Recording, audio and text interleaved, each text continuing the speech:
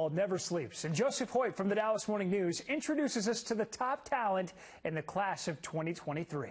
It's the final next level of the season. And on this segment, we've introduced you to a ton of prospects from Dallas-Fort Worth, one of the most fertile recruiting grounds in the entire country.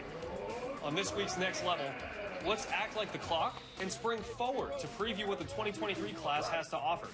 In fact, if you look at the state rankings position by position, you'll find plenty of talented prospects. Allen Rising senior David Hicks is the headliner. He's not only the top defensive lineman prospect in the state, but the state's overall top prospect.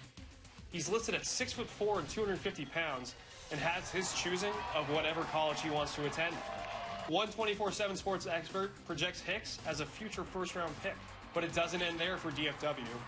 We've told you before about Denton Ryan linebacker Anthony Hill, a star who has the size and speed to be a top draft pick one day in the future as well. And how about Arlington Martin do-it all-star Javian Toviano, a corner that Martin head coach Bob Wager forecasted as an All-American a couple years ago. The top quarterback in the state for 2023 is Denton Geyer's Jackson Arnold, who will be searching for his third state championship appearance this fall. He's not searching for a college, however. He's already committed to Oklahoma. His teammate, Peyton Bowen, is another playmaker at safety who's already committed to Notre Dame.